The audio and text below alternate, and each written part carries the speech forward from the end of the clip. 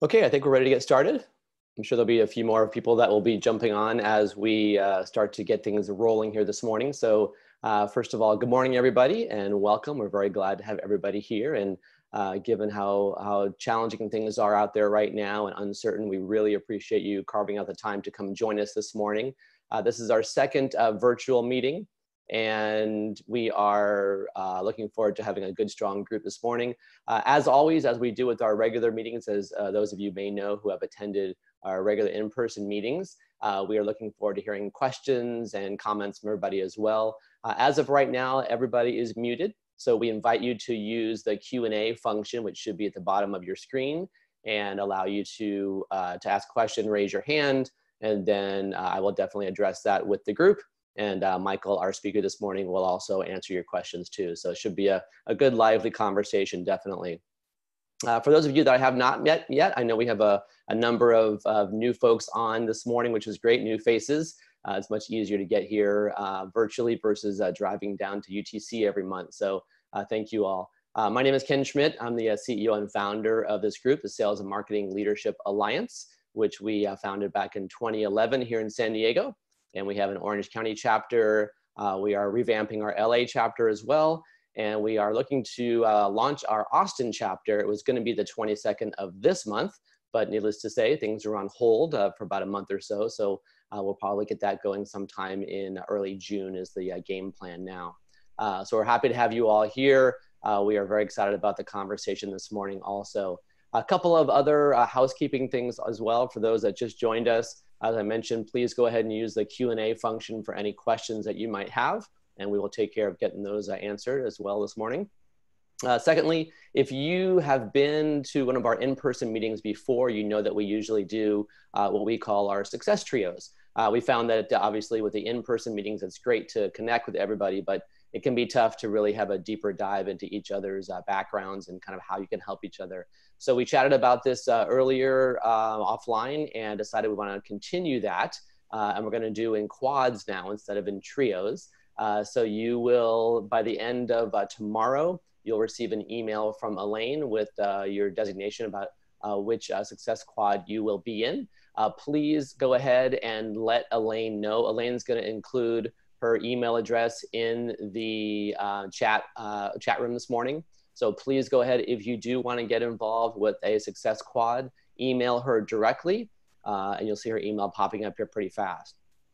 The game plan with the quads really is for you to do a deeper dive, learn a little bit more about each other.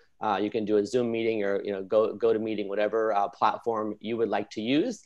And then you'll be grouped up with another 3 people, so 4 folks total, and you'll be able to connect with one another and find out how you can help each other out and learn more about each other's businesses as well. So that is the purpose and the goal of our success quads.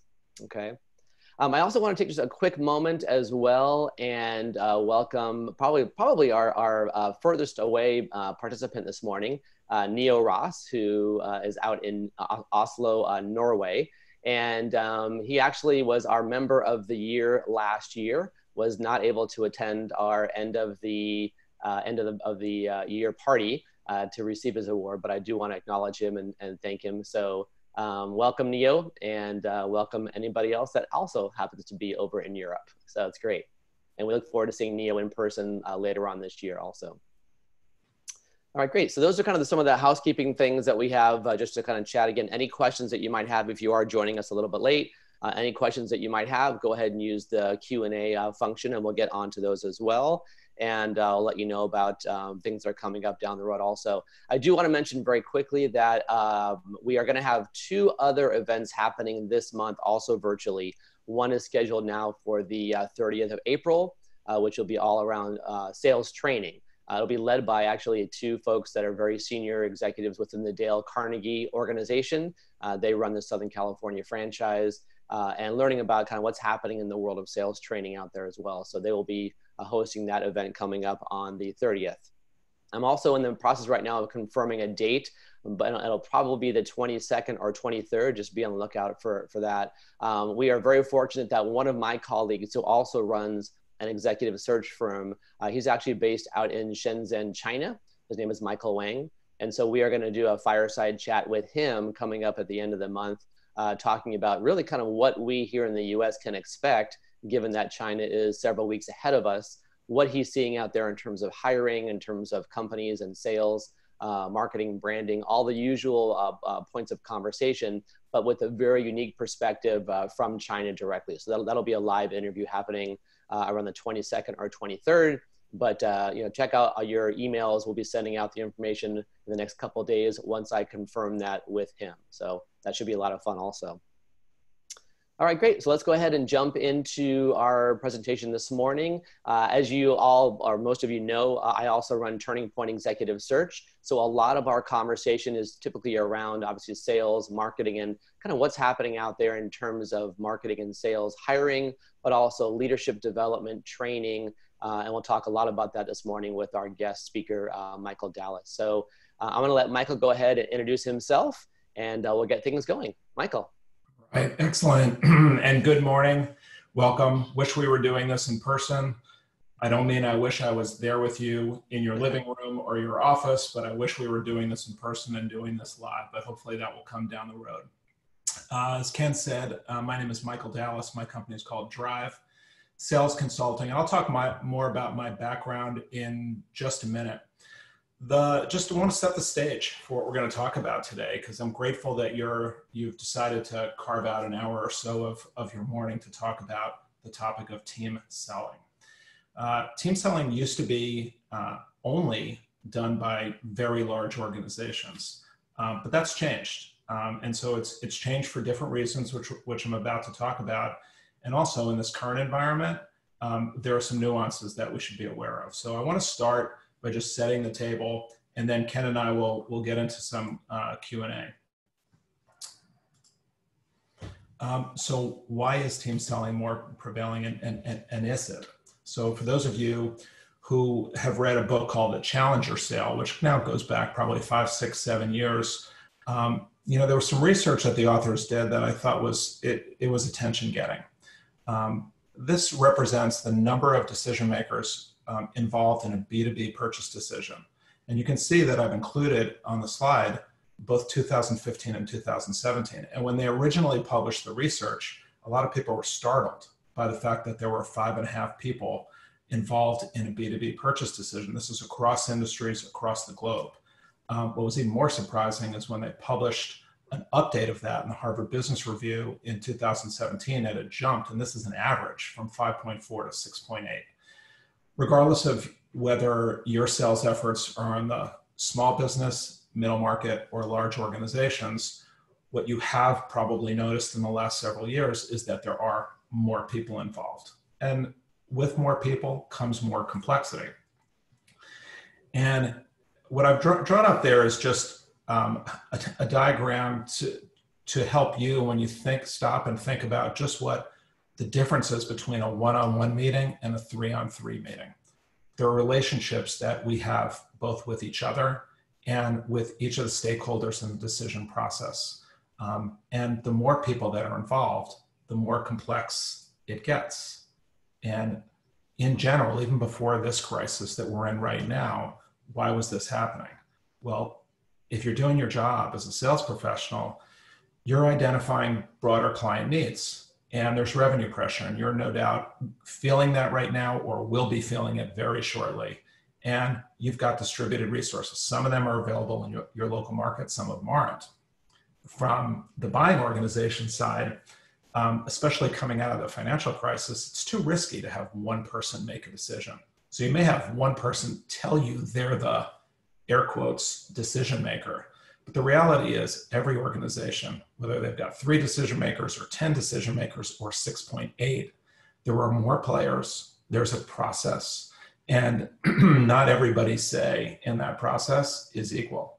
So part of what we're trying to do from a sales standpoint is help them make that decision, factoring in that there are new players, there are more of them, they're networked in ways that we can't see, and they're under incredible margin pressure, and now even more than before. And just a word on the current environment and how this is impacting it. So we're all affected by both sides. So if you look at three sellers and the three buyers right in front of you, everybody on the screen is impacted by two things. We're working remotely, and we're either concerned about or have already experienced headcount reduction in the current environment, unless you're in specific industries. On the selling side, if we can't see each other and we can't be together and we can't meet, it affects our ability to make decisions. That's make any decisions at all and make the right ones. And on the seller side, if we're going to work together effectively in a sales effort, we've got our own concerns, we're remote, and there's a question about, is everybody engaged and does everybody have the skill to do it? And so those are some of the additional layers brought on by the current environment. So I just wanted to make sure that we're all on the same page before we even got going on why team selling is a thing.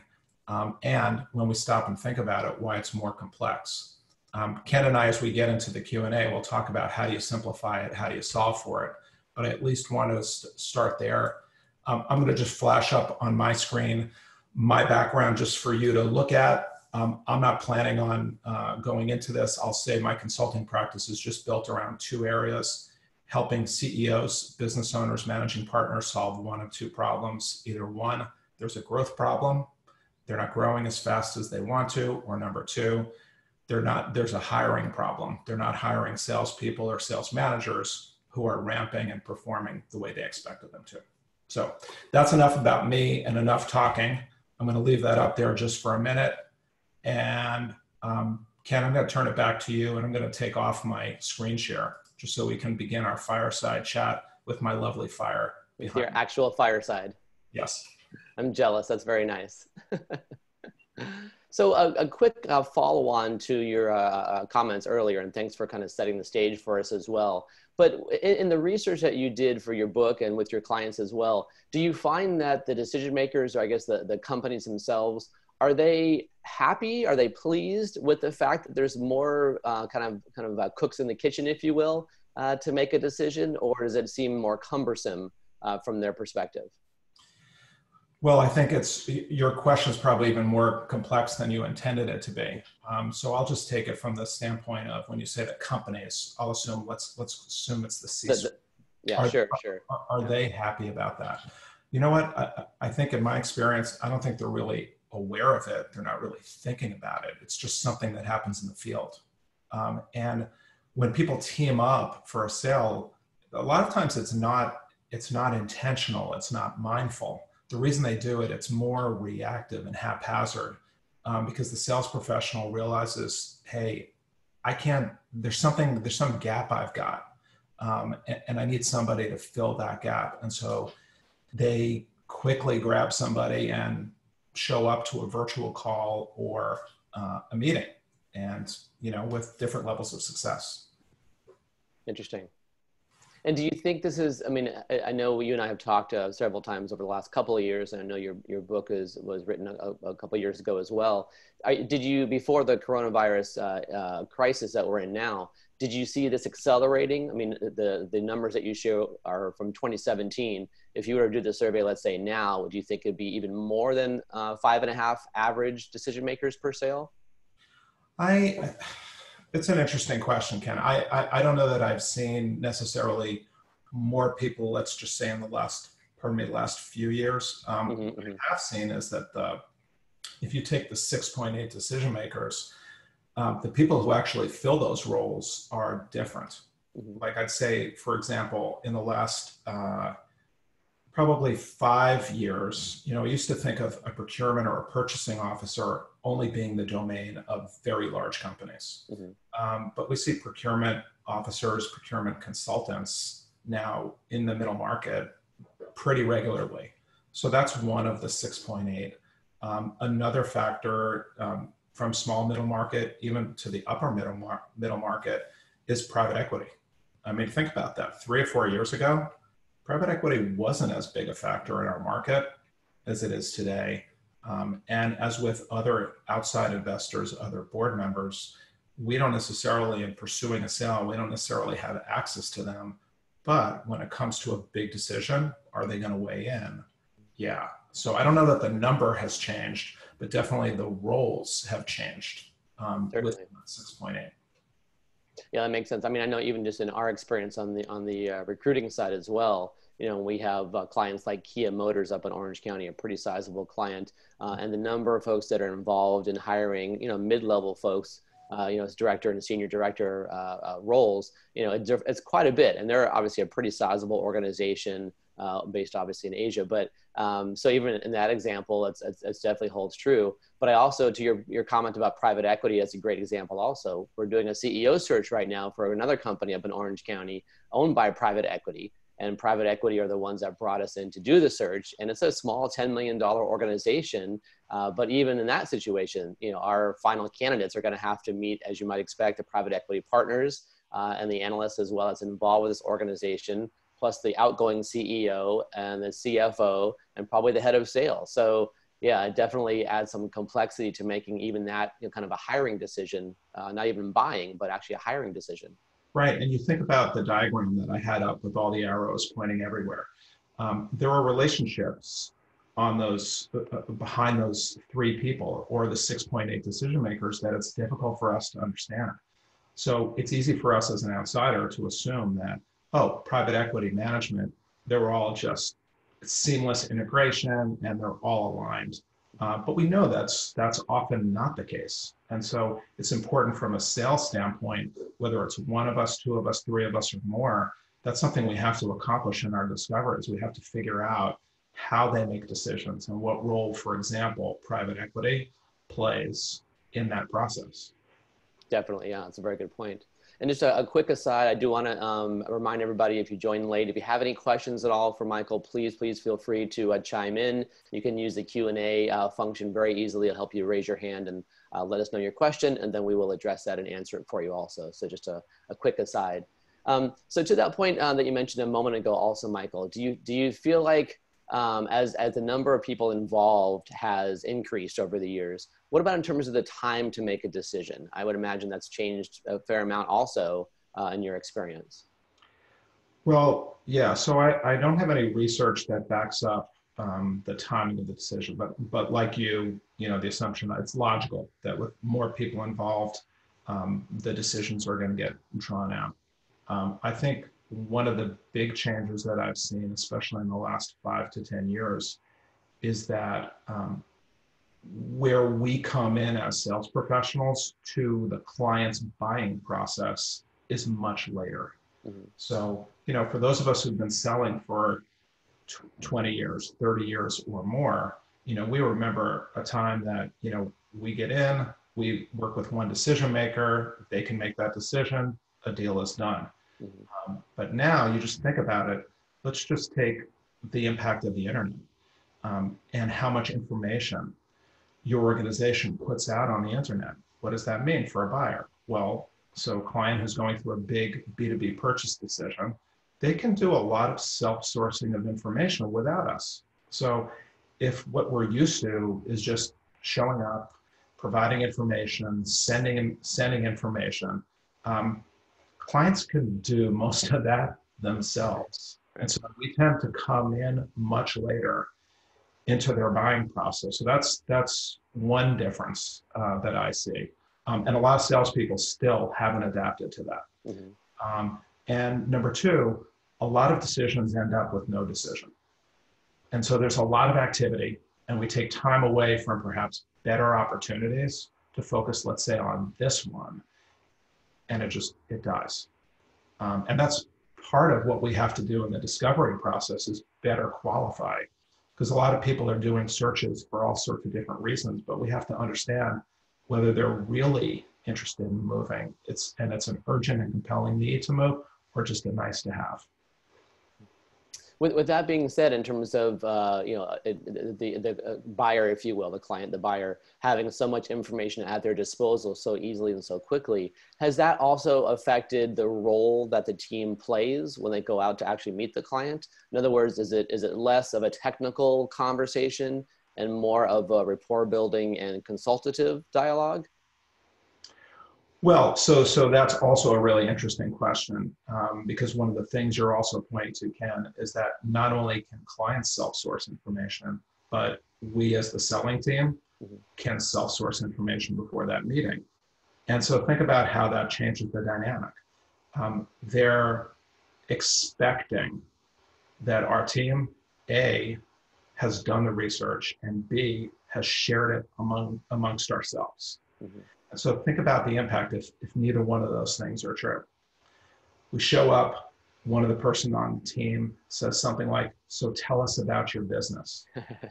which, it's a good, curious question, but let's be honest here. In 2020, that's about the worst question, Exactly right. because it just transmits that we've done nothing. No preparation at all. Yeah, or somebody's done preparation, but not that person who just asked. Mm-hmm. Right, exactly. Or they're so uncertain about what to say, they want to just kind of open with something. It's kind of an open-ended, very generic question. It's the same. I kind of equate that on the recruiting side to a client saying, "So tell me about yourself." It's just, Yeah, it's just there's nothing wrong with the question. It's misplaced, and it sends an awful signal. it does, yeah. I'd say on that point of information sharing, it is something that I know that a lot of sales professionals struggle with. Mm-hmm. So let's say Elaine is leading the sale, and she's decided, Ken, that she really needs your expertise in this meeting for her to advance and close the sale. If you and Elaine don't prepare together and don't prepare effectively together, there is one of those moments that's going to happen where you're not going to accomplish what Elaine needed you to in that meeting. And so there is a fair question for us to talk about in our fireside chat here today, which is, what information should Elaine know and what information should she share? Mm-hmm. The headline on that is, she doesn't need to bring you up to speed on everything that she knows about the client, but nothing is also not going to work. Right, right. She's got to share enough information for you to perform the role that you've been asked to perform for this meeting. Mm-hmm, mm-hmm. One of the questions we have from Joe today was, is there a particular department or individual that you see as typically having the final decision or the most significant kind of decision-making power in the conversation? And if not, how and should we kind of identify who that person is in the meeting? Yeah, so Joe, thanks for your question. I'm assuming that you're meeting on the buying side, because if we've got 6.8 decision makers, and let's say we're going after a large sale, an enterprise-wide sale that crosses the boundaries of different divisions, it becomes really difficult to figure out how that decision is going to be made. I'll tell you where it doesn't get made, which is procurement.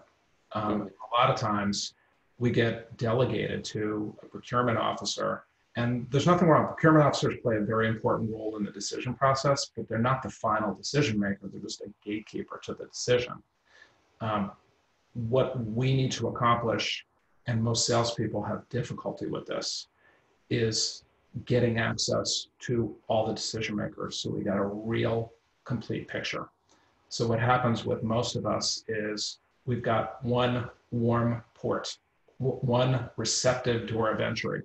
And so we build chemistry with that person, and we uncover needs, and we take those breadcrumbs that they're lying down for us, and we try to solve it best we can. But because it's difficult to get to the C-suite and difficult to get to other division heads, or we're worried about how our current contact is going to react to us contacting other people, what happens is we have an incomplete set of information, and we're coming to the table, we're pursuing a sale from one person's viewpoint as opposed to everybody's. So that's the risk. And so Joe, just to be responsive to your question, there's no one answer that I've seen. And I'll tell you another thing that I've seen is it's often not the senior most person. Mm-hmm.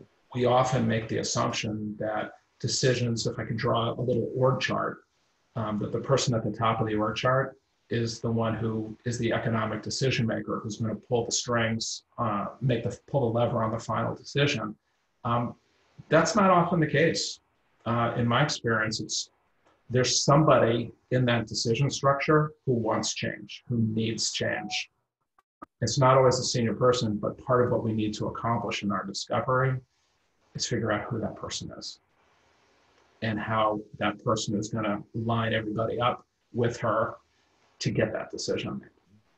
So Joe, I hope that's answering your questions. You're probably hoping that I said, a certain title. Sorry. What about to the point of, I find, at least in my work on the recruiting side, there are often times where my first point of contact is the head of HR or head of talent acquisition. And that person may be out there kind of doing a bit of a fact-finding mission on behalf of the CEO or the owners or what have you. And so they are certainly very involved in the conversation.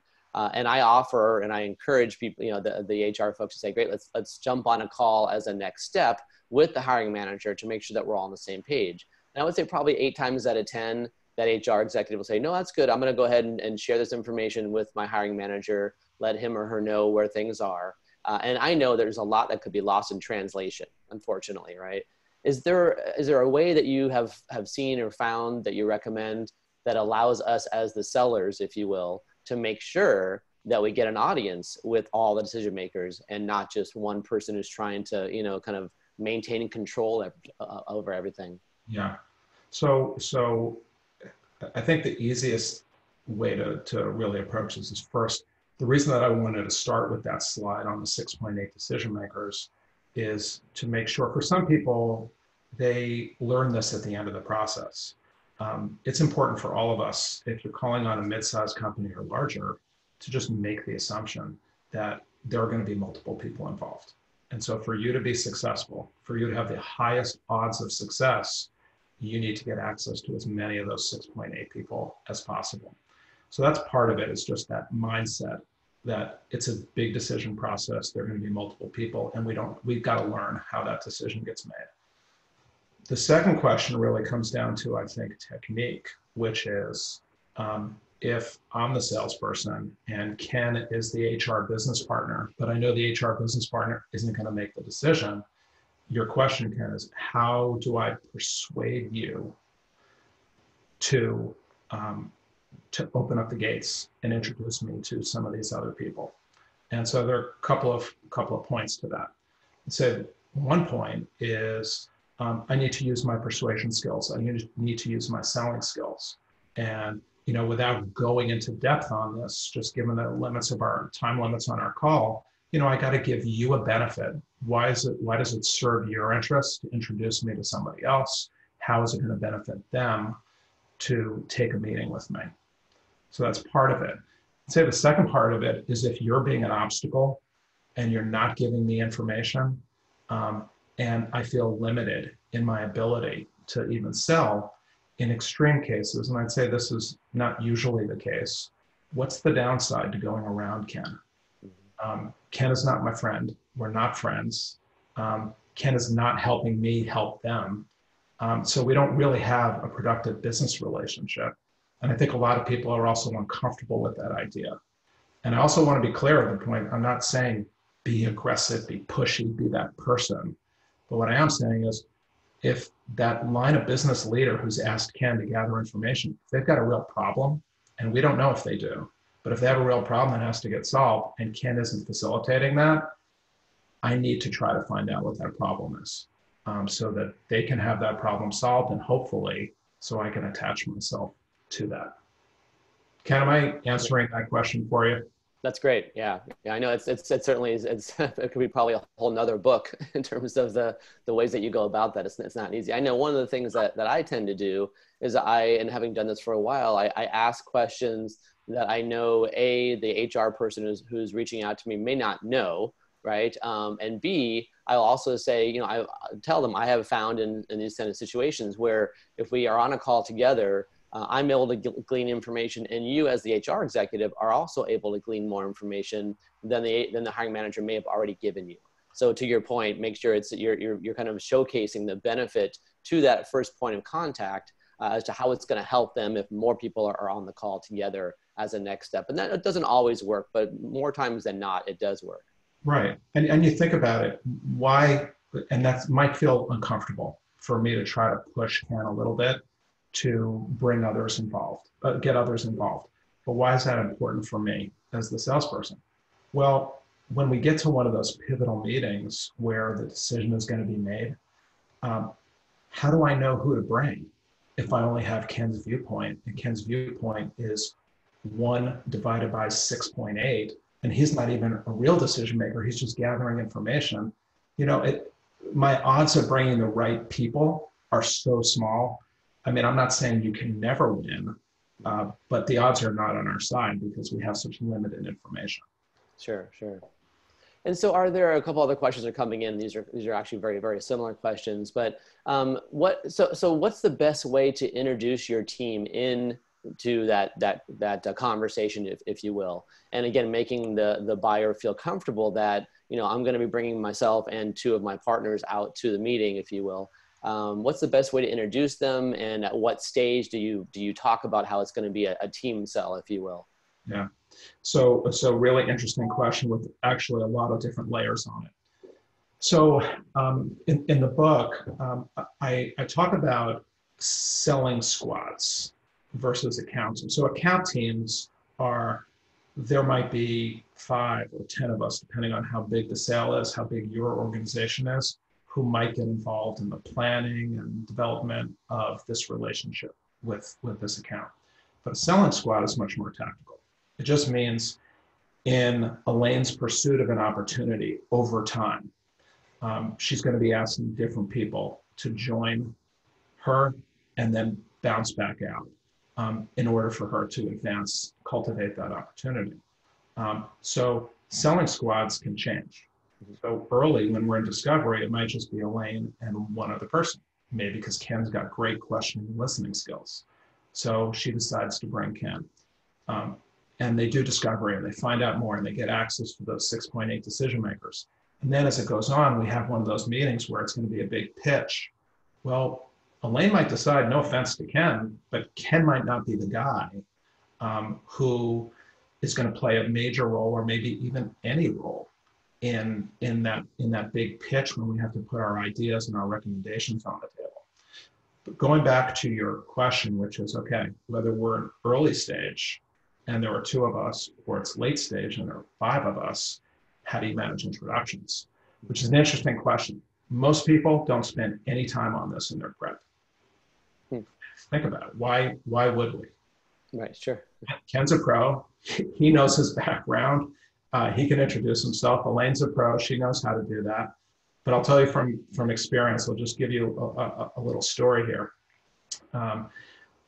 In my old life, I worked in the institutional asset management business. So we're pursuing large deals, billions of dollars in assets that we were going to manage, and the contracts were worth often 7 figures, even 8 figures. And so we would have in these big, what we would call finals pitches, 3, 4, 5 people. So early in my career, if I brought 3 portfolio managers who are all PhD propeller heads, brilliant, and I just assume they can introduce themselves. Well, you bring 3 people, all of whom have great things to say about themselves. Let's just say each one takes 2 or 3 minutes to talk about their research interests, their advanced degrees, their experience. I bring 3 people, I'm already 10, 15 minutes into the meeting and all we're doing is talking about ourselves. So that's a common mistake, is just letting people introduce themselves the way they want. What I recommend is that we practice that. And it's going to feel a little weird the first time for me to say, okay, Elaine, I just shared with you a little bit about XYZ company. We've got this big pivotal meeting. You've got 30 seconds to introduce yourself. What would you say? And Ken, how about you? And I want to give them an opportunity to try it. I want to give them feedback. And then also important, we need to figure out what order we're going to go in. I mean, it seems so basic, this choreography, but if we don't solve for it, I mean, I see it all the time. And when I bring this up in, when I'm teaching something like how to win a competitive sales pitch, and I've got a group, I mean, stories just come out. And everybody's got a story about how introductions, which at the very start of the meeting seems so basic, it just goes south right in the first couple of minutes of the meeting. So the key thing there is give people boundaries, allow them time to practice, give them feedback. Don't do it that day. Give them a day or two in advance so they can make that adjustment and feel confident doing it. So Ken, that's probably a longer answer to your question, but it had more layers than you probably thought. No, that's great. That's good to go into kind of those examples as well as far as things that we see out there also. So question for you, and kind of just bringing into today's day and age, literally with the coronavirus and the fact that we're all working from home, and practicing these team selling approaches is difficult enough when you're in person. How do you recommend that we handle this and prepare for this when we know over the next at least 45 days or so, these team selling opportunities are going to all be virtual, which means that you're missing out on the chance to actually read live cues and face-to-face cues as well. What thoughts do you have there? So I've just put up on the screen for a minute, it's something it's in the book. It's pretty straightforward. Over time, I've developed this it's the process for how do you solve for the complexity of team buying decisions and team selling decisions. And I've got the 5 steps up there, but the ones on the left side of your screen in gray are what we ought to do. What you do when you're at your best is you put some thought into creating the right team, organizing the collective work together, practicing. The purple is we've got to execute while we're together, how we're going to execute effectively as a team. And then we have to have an after action review so we can learn and get better afterwards. And that's the process. Going back to your point, Ken, which is, okay, in virtual environment, how does this affect us? So our practice is going to happen virtually. Mm-hmm. Our meeting, the execute part of the process, is also going to happen virtually. So what does that mean?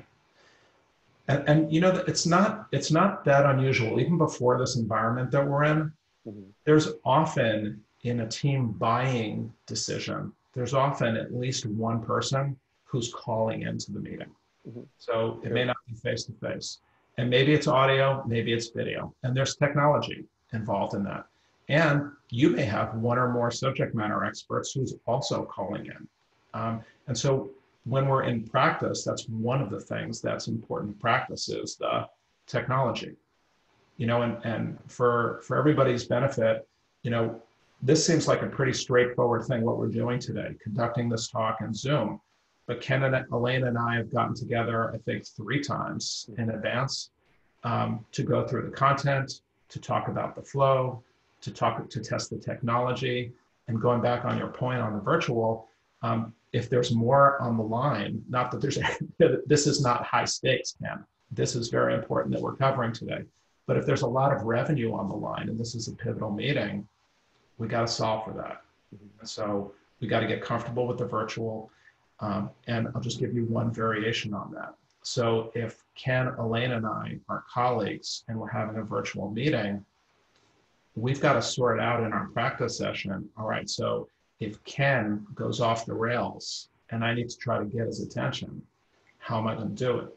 Am I going to do it through the chat function, through private message? Am I going to send him a text? Am I going to hold up my hand? Whatever it is, we got to sort that out. So because we're not in person, we still have to stay aligned if we're going to be successful. Right.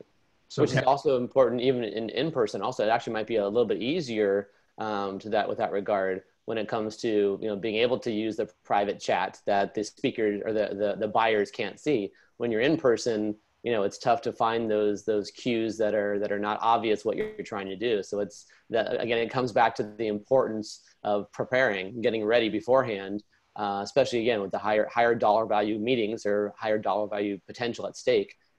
Practice is just so important. Agreed. Yeah. There's oh, look at that, Elaine, nice cat. There's when I'm giving formal speeches or talks on this topic, I'll often talk about the Blue Angels, which we've all seen. And Blue Angels are, to become a Blue Angel, part of that fighter squad, you've got to be at the top of your game as a naval or marine aviator.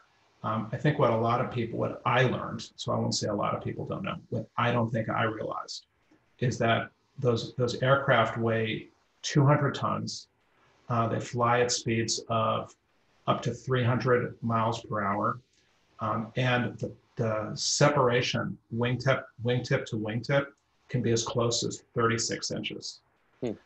And what's interesting is that as good as they are as individual fighter pilots, before they ever have the first session, the first demonstration in front of a live audience, they run over 100 missions together to practice. So, I mean, I'm not saying that we have to practice like that, but you can see that if they just went up and tried to do what they do, you know, there'd be real damage and real consequences there. Right, exactly. Another question that came through before also from Joe was talking about, you know, or actually from Neo, excuse me, how do we get things back on track, right? And not so much during the meeting, but let's say you do have a meeting, it goes well, you have a sense for who the decision makers are, but there's still one person that's kind of controlling that conversation. That person goes dark, right? We've all experienced this with all of a sudden, you think it's a great conversation, you think it's going, you know, moving towards the finish line, and all of a sudden, you know, darkness and crickets, nothing else, and they're not getting back to you. How do you decide whether or not you stick with that main point of contact that was the initial point of contact, or do you now go around that person to that who you think is the actual decision maker to try to get things moving again? How do you do that? So this is Neo, who is your top member? Yes, exactly. Okay, good. See, this is why Neo's the top member. Right. Neo, really like that question, and it's a complex answer. When I'm coaching a team that's pursuing a very large opportunity, one of the things we do is something called relationship mapping. And so if this is something that's not familiar to you, let me just spend a minute talking about what relationship mapping is, and that'll be a way to answer Neil's question. Relationship mapping is about whiteboarding how the company is going to make the decision, how the organization is going to make the decision. So it looks like an org chart. So think about one person at the top, some branches that come off, and branches that come off there. But instead of just being the org chart, what we're going to try to fill those circles or boxes with are based on our discovery, how is the decision going to be made? So at top is that person who's going to make the final call. Underneath her are going to be the people who are her gatekeepers, her influencers, her main lieutenants. And below those lieutenants are going to be their gatekeepers, who might also be influencers. Mm-hmm. And so when the opportunity is big enough and the sales cycle is long enough, we're whiteboarding this. It's a dynamic document. And we're trying to figure out where our green paths are, where are we strongest, and where are our red paths? Where are we going to get blocked? And so Neo's point is a perfect one, which is we had access, but we lost it. We want to find out why, but at some point, the goal is not to turn that red path, that person who's against us for some reason, the goal is not to turn them into a green path, because that just takes too much time and too much energy, and our odds of success are low. Our odds is to come up with another strategy. You know, you're not going to have all green paths. People have their own agendas, those 6.8. And so we got to figure out where our best path of success is. But Neo, that's the way I would answer that question, is think broadly about how those 6.8 will work together. Think about why that person who you weren't sure whether they were green or red, why they turned red. And now, what do you do about that? Do you have any a kind of recent example, if you will, Michael, where you've been talking to a client that used this, if you will, and kind of what happened beforehand, where maybe they were stuck, and then when they in previous sales, and when they started to use more of the team selling process and approach, things did loosen up, and they were able to get to the right people, and it wound up being successful? Yeah, I mean, it happens all the time. So I'll bring one that from a couple of months ago. I was working with a large consulting firm. They were pursuing an opportunity, very large opportunity, with a major multinational company. There were 12 people involved in the decision process. They had what they consider to be their main contact. And we got a lot of information from that main contact at this client organization. But there was one person who was like just the bane of their existence. Tough persona. If he took meetings, they were never positive. And I let the conversation go for a while, them talking about, hey, how can we flip this guy? How can we make him, an advocate for us? And then I just asked them, how much time have you put into this already? And I mean, the stories just kept coming about how many meetings they've had, how hard they've tried. That's just, I think where the source of that is a really positive thing. It's just this team as good people wanting to be liked by everybody. Sure. Right. But at some point they had to just be realistic and say, you know what, we're not going to flip this guy. Mm-hmm. So what's interesting about even the tone in the room is they're just like really down on their optimism about their chances. And then as soon as we started drawing and coloring all the circles on the chart, they realized they actually had a lot of green relationships that went around the red. And then they started getting excited because it became possible that they could win this opportunity. The other thing that I mentioned to them, or they just realized, is that somebody is red, not necessarily because they don't like you. They have other interests. Sometimes it's just that they want somebody else to win for whatever the reasons are. It doesn't mean that they won't be in your court next time. So having a strategy allowed this team to have a new course of action that they were excited about. So it was continuing, it looked good, but now we're in the silent period, so we don't really know what's going on with that. Right, exactly right. It's a dreaded silent period that we all have experienced. Well, especially now. It's silent for all sorts of reasons that we don't know, especially while we're all in lockdown. Yeah, very true, very true. What about in terms of, this may go back to what you talk about in the book also, about making sure that everybody on the team knows their role going into that team meeting. But what about in terms of knowing your role, but also feeling comfortable so that the responsibility, if you will, is shared? This is a question that came up from Joe also, but so that no one person feels like they have to carry the entire load of the meeting, where it's a more shared conversation. Any thoughts there? Yeah, so there are two points. I'd say one is in terms of role. It's every winning team has a leader. Mm-hmm. It doesn't mean that person dominates the conversation, but when things happen, which they will, that are unexpected, all eyes go to that person. Mm-hmm. And that person's got to make the call and got to make the judgment. Some other research on how much of a role should everybody play. First of all, I give a limit when we're talking about who should go to an important meeting. That person should have at least 10 minutes of talking time in that meeting, whether it's responding to questions or making a point. Because if it's less than that, we're just going to bring the clown car and we're going to have like 15 people at the meeting. And I've been in meetings where, believe it or not, 11 people, that's the biggest one that I've been in. 11 people were brought to the meeting just in case. But the best conversations we have, being more responsive to Joe's question, is when we have equal talk time. And there's some research on this. An author named Sandy Pentland, he's a professor at MIT. His area of research is called social physics, but he measures it on both internal teams and external teams. The best outcomes, the most effective teams are the ones where there's equal talk time. And you can even measure that. It doesn't even matter what you're talking about. It's just how much time each member takes. So if I'm leading a sales meeting and I have both Ken and Elaine in the meeting, I want them to talk roughly the same amount that I am.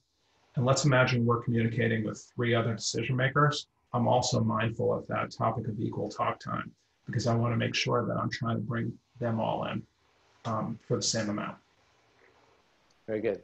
So one of the things I think about, and I really hadn't thought much about, team selling in a more, codified way until I read your book and you and I met. And we, as on the recruiting side, I usually go in myself, plus I bring one of our recruiters with me, either Danielle or Raquel also. So I get that.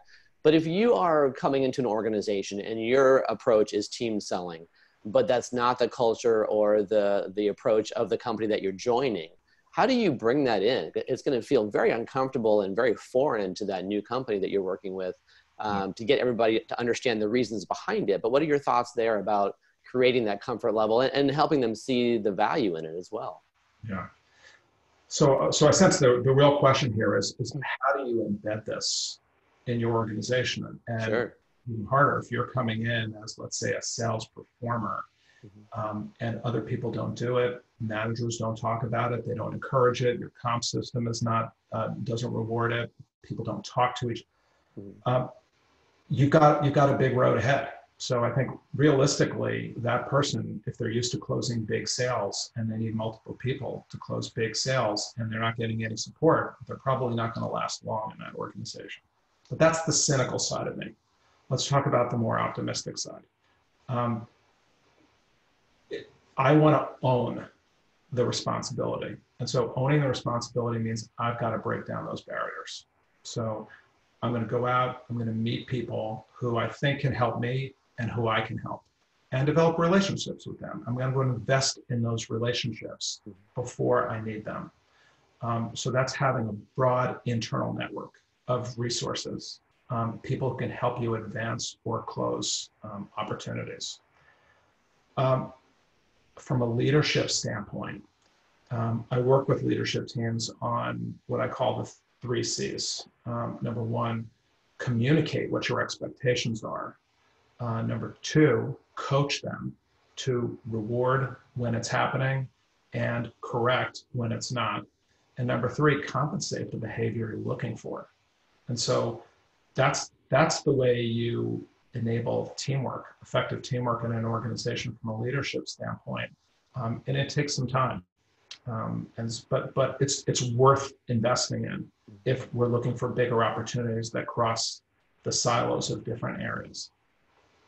And to your point about there being different size opportunities and obviously different size companies as well, do you find that team selling is an approach that works regardless of the company size and regardless of the deal size, if you will, or is it really more for mid and large market companies? No, it's anywhere. I mean, Ken, you just used an example. That's real life. Sure. Bring a recruiter. Right. I might bring a partner.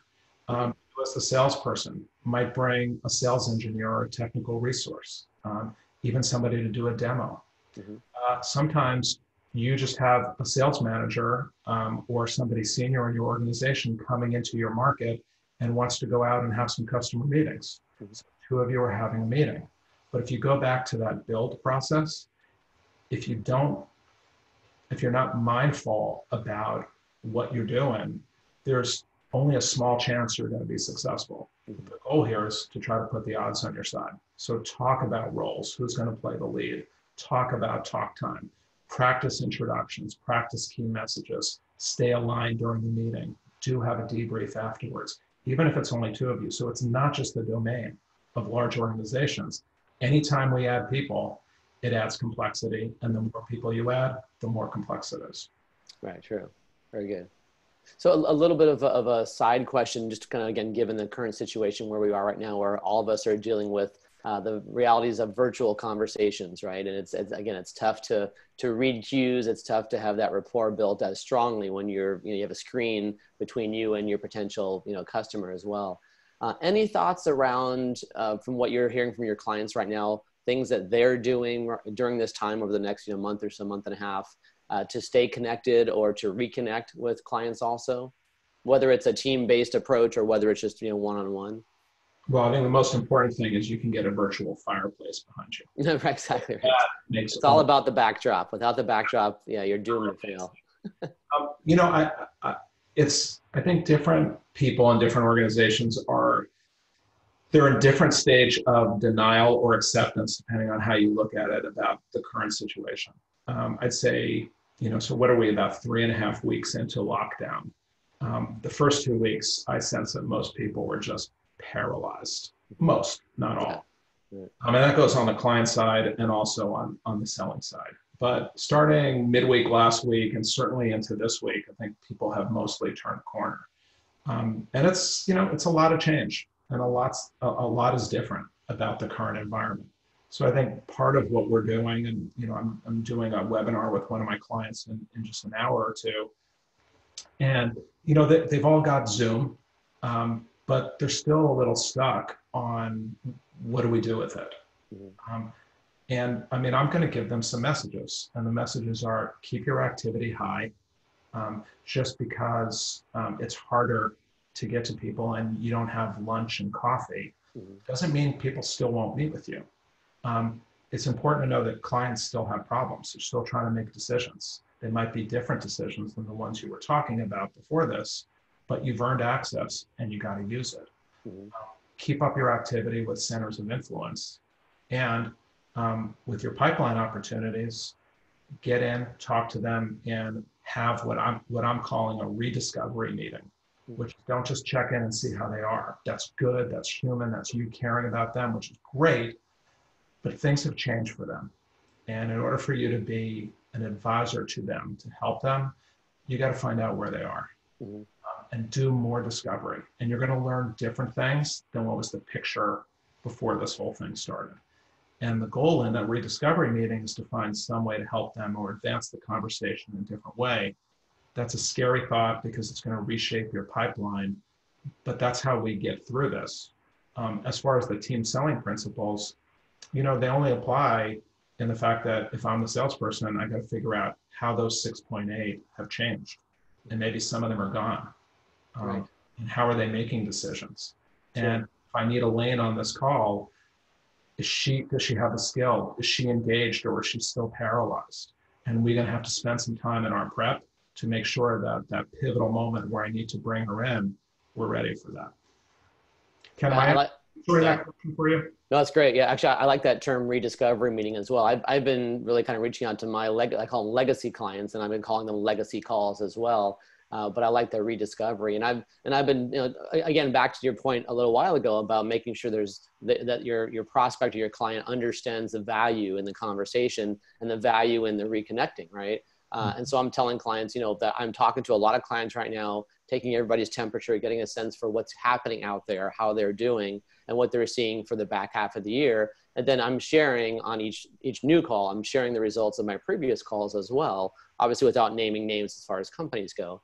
But that seems to create more of a dialogue versus, hey, how are you? Are you okay? To your point, nobody has time just to kind of say how they're doing. It's got to be some kind of value proposition there as well. Agreed. Yeah. Another question from Joe as well, talking about, and I think to your point a minute ago about how some of the folks you may have talked to, let's say 45 days or even 30 days ago, as part of that team sale, maybe those folks on the buying side got laid off, got restructured, got furloughed, who knows? But if you have a team that you're selling to and somebody in that team is no longer there, or if you had a conversation and it didn't seem to go very well, do you reach out to your main point in contact? Do you reach out to the person that you feel maybe didn't kind of click with you quite as well? How do you follow up after that conversation, after that meeting, if you will?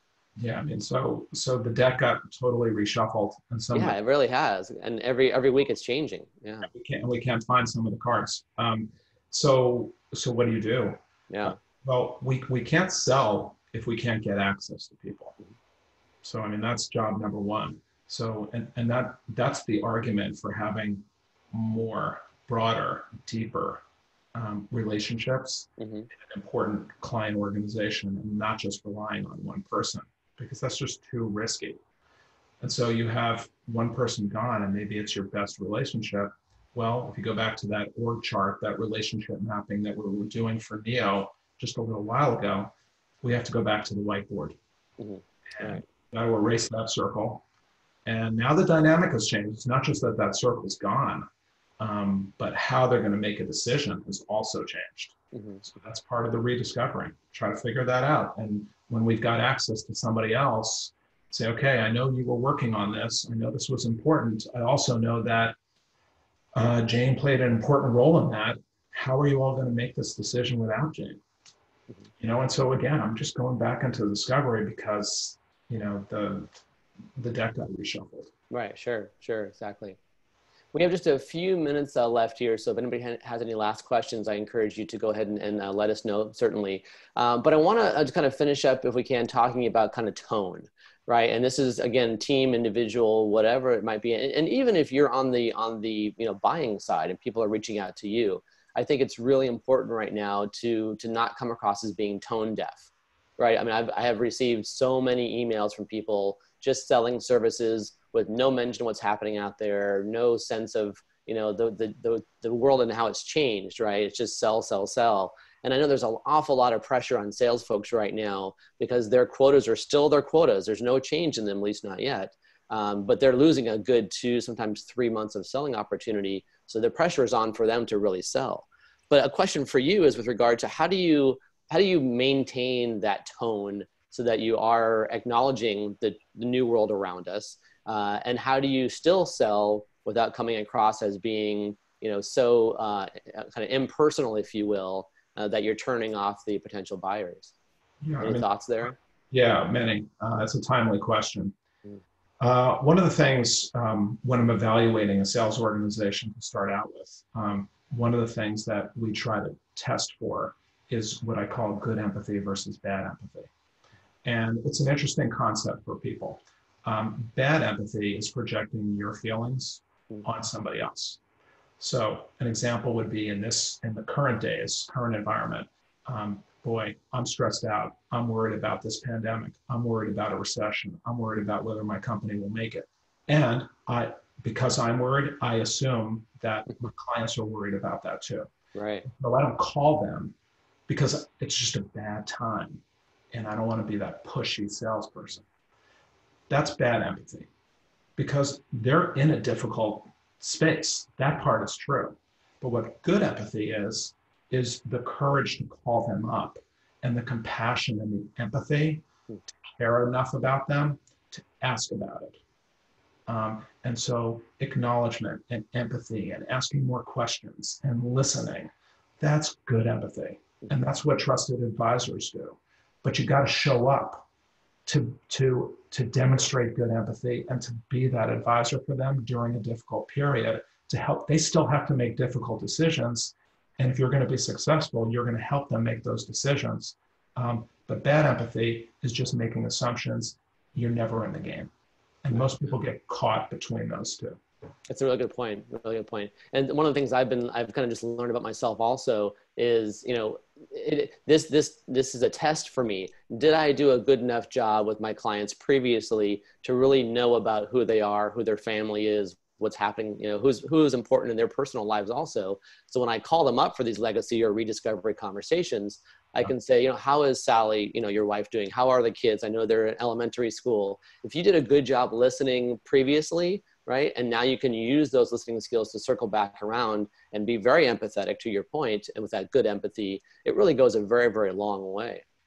True. And I'd say if we have people who are on the webinar this morning who are business owners or sales managers, one of the biggest ways that you can help your team is by practicing this with them. When you have a team meeting, a virtual meeting, give them a scenario and see what they do. And I'll tell you from workshops that I lead, empathy is one of those things that salespeople tend to be really crappy with. I'm sorry, but it's true. And sometimes, we try, but what comes across isn't what we intend.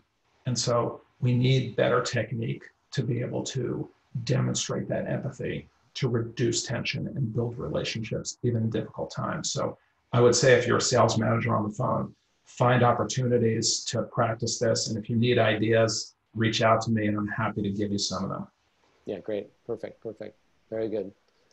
All right, good. Well, I think we're going to wrap things up now. If any other questions come up in the last minute or so, let us know. Just as a quick reminder again, please, if you'd like to be involved in any of the success quads, where you get together via Zoom or whatever platform you want, and just do a bit of a deeper dive into everybody's background and how you can help each other. It's also a very safe way to practice your good empathy. So please let us know. Go ahead and send an email to Elaine directly, and she will put those together, and you'll get that email by tomorrow also. Okay, good. So a couple last questions here we can end up with, which are really good. When it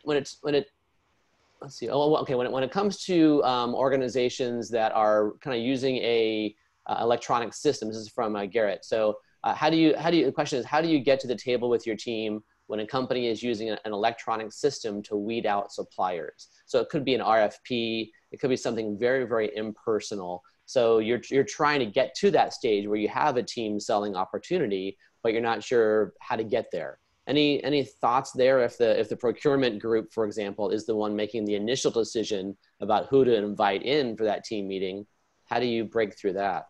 Garrett, it's interesting that you're asking the question since you do those searches and you try to talk to people like us having access to the decision makers.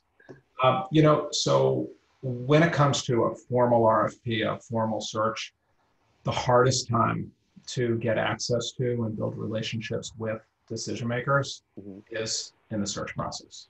Because when you have a consultant like Garrett, who's trying to get a pure apples to apples comparison and just going on the technical features and cost and trying to balance all those things, he's the gatekeeper. And they're trying to do that for very important reasons.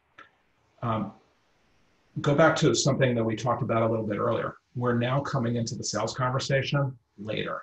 So Garrett calls you and invites you to participate in the search. That company is already pretty far down the line in terms of making a decision on, for example, an ERP system.